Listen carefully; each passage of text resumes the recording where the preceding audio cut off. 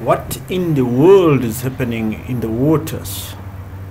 As we can see there, the lion is fighting with the crocodile that the meat is mine, which is the buffalo there in the river.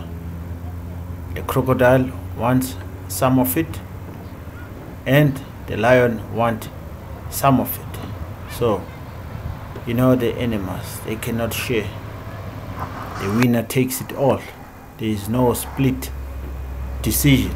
There's no 50-50. As you can see, the lion with his mentality, I have to take my lion share, which is a big share. The crocodile say never. This is mine. This is mine.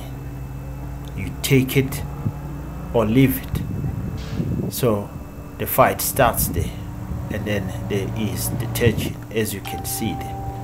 No one wants to be hit, and even though there's support for the lion, but the crocodile was too much to handle. So the lion walks away and the crocodile stays with the meat. So it means the crocodiles are not taken for granted in the jungle. Crocodiles, we might call them the water kings. Yes, the water kings. Please, if you haven't subscribed to this channel, please just subscribe, like, share, and check you in the next video. Cheers.